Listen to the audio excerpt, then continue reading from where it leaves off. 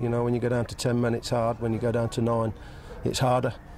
You've got Wes York, who's 5'5", and you've got a 7'5" striker at the back post, and he beats him to a header with 5 minutes to go, maybe in injury time. Then that says to me that we're not going to give up, and we've got a chance.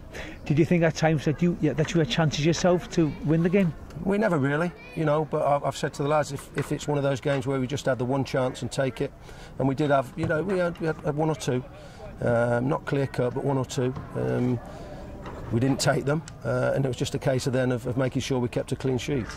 Are you proud of your team today? Very. Yeah.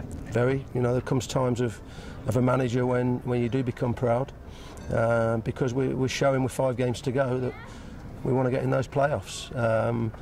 And when you go down to 9 men, it'd be quite easy to say, well, it's not going to be our season.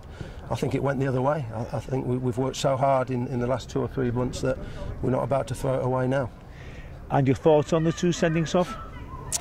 First one, obvious one, yeah, and Connor for 2 yellows. I'm not sure what he'd done on the second one, but he was nibbling away at the ref, and I think the ref had just had enough. Is it frustrating to miss them too, or are you happy with the strength in depth? Yeah, of course. 2 big players for us.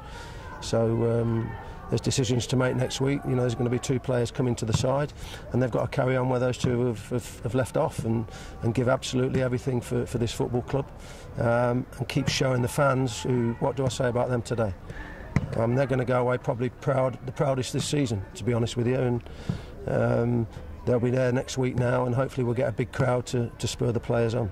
And on the subject of the fans, there was good news off the pitch this week with the Welsh, with the WST voting to get the leaves on the racecourse, and that's good news as well, yeah? I think so, absolutely.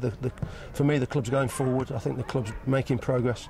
I think you know, it's not my side of the club, is it? But I do like to see where it's going to generate money, maybe that's going to help me get a budget that, you know, we can hopefully go and compete a little bit better if we can, and that's what this is all about. So I think the people who are making these decisions, the people who are working hard off the field, it's all credit to them.